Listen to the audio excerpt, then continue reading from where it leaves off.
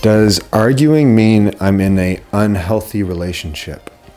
Not at all. My husband and I fought for 10 years. Arguing means that, you know, can we replace arguing with fighting? Because I think that word is much more clear.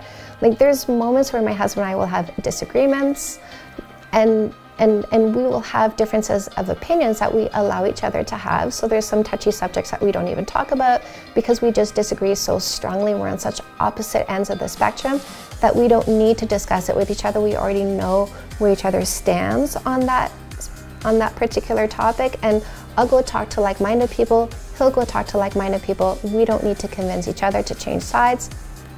So you can have a disagreement about something, but if you're fighting in a relationship, it doesn't mean that this is a failing relationship. It simply means that you don't know how to resolve conflict.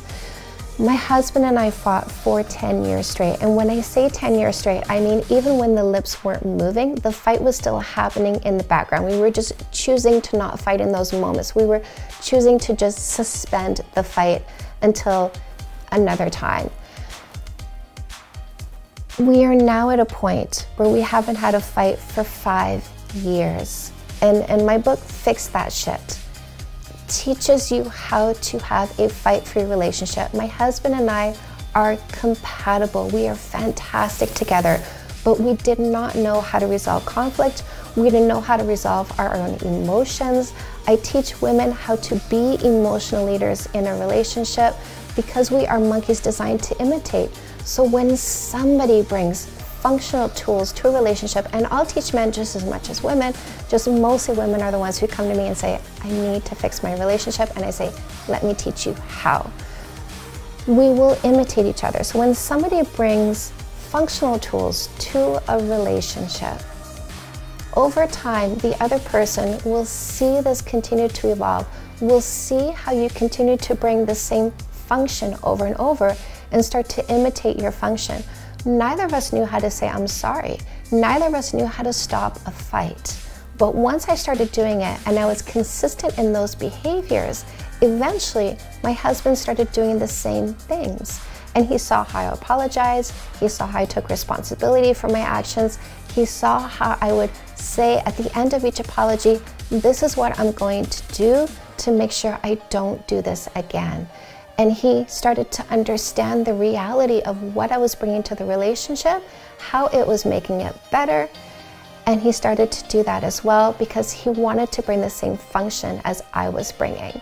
So fighting is normal when we don't know any better. Just know that it can get better. And if you bring functional tools to a relationship and somebody doesn't want to start imitating you, somebody wants to stay in dysfunction, understand that they love dysfunction more than they love you, and you will earn your way out of the relationship. You will leave that person behind because you are evolving and growing and becoming a better person, and you will take that better you into your next relationship. And because you've leveled up yourself, because you've changed from dysfunctional to functional, you will attract somebody more functional because like attracts like. We often bring baggage into a relationship. We often bring old ways. We bring what we saw our parents do.